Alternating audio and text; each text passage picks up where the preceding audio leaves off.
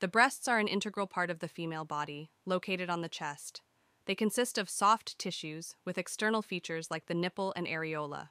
Internally, they house vital structures, which we'll explore next. Inside the breast, lobules are responsible for producing milk, which flows through a network of lactiferous ducts to the nipple. These structures are supported by connective tissue and fat, giving the breast its shape and functionality. The lactiferous ducts form a complex network within the breast. These ducts transport milk from the lobules to the nipple. As the milk flows, the ducts expand and branch out, illustrating their role in nourishment.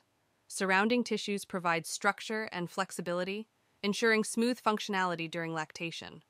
The mammary glands are specialized organs unique to mammals. They are responsible for producing milk to nourish offspring. Composed of lobules and ducts, these glands adapt during pregnancy and lactation, increasing in size and activity. Interestingly, mammary glands are highly efficient, capable of producing up to 1.5 liters of milk daily. Each gland works in harmony with the body's hormonal signals, ensuring precise milk production tailored to the needs of the baby.